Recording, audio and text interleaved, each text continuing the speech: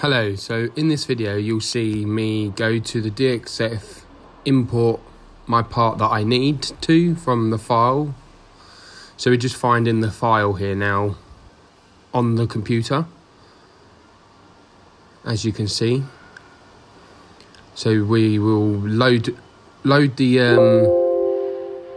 DXF in, close it off, we'll scale up to the size, and then we'll get the rubber and we'll take away all of the excess drawing bits around it that we don't need. As you can see, I'm putting boxes around all the access things to get rid of them. And then we end it. Then the next stage is we go edit, move parallel position. So we're moving this L-shaped bracket to the middle of our datum point. So we put a box around it, and then we go into the middle, and then we put the datum in 00, 0, and then we'll move it to my 0 point on where I want to machine it from.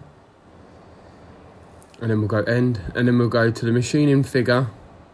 We'll select the whole machining figure. It will come up green with a red arrow. So then we've selected the machining figure, and then we go to the bottom. As you see on the bottom left, we've got the name, so we'll rename it, which is an L-shaped bracket. And then we'll go to the Z figure. So this is the thickness of the block, which is 40 mil, and then OK. Then the next thing is we go on to the machine settings. So this is the machine settings. So all that we change in here on machine settings is the material. Everything stays the same. The next thing is the start point. So the start point is 0, 3, and then we select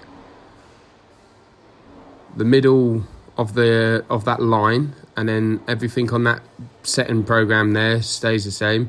This is the cutting condition, so we go C1. It's just a little bit faster, not too fast. This is the cutting method, so we will put, I did do this bit wrong, so it does come back to this in the program. So then we save it, and then we put the program number for, and then obviously L-shaped bracket, which is the program name, and then obviously, as you see, the file output name, which will be the L-shaped bracket.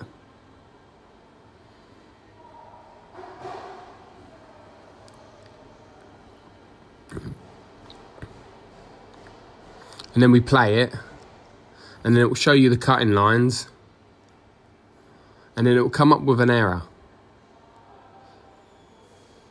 So the error, and then we go into the NC file program. So the error is saying there's something wrong. So the problem that I done was, we go back to the cutting method. Instead of a die, it was meant to be a punch. So I'm cutting it out of a bit of block, so it's going to be a punch. And then we refresh the program. And then we go back into the NC file on the left here, as you see. And then it is now all correct, no errors. So there's a little troubleshooting problem there in the middle of a program as well.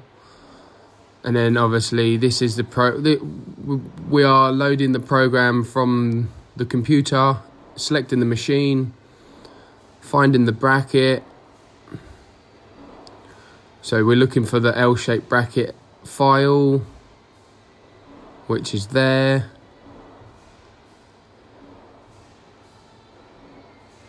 And then this is dragged and dropped into the machine, and it's downloaded now into the machine. So it is all ready now to be loaded up and run on the wire rotor machine. So here we are just finding the program just to make sure that it's loaded into the machine, which is there, 417, which is the number at the start that we done. So that is everything. Now this is just the video showing on how it will cut from the machine, a visual look of it. So this is what it's going to cut out.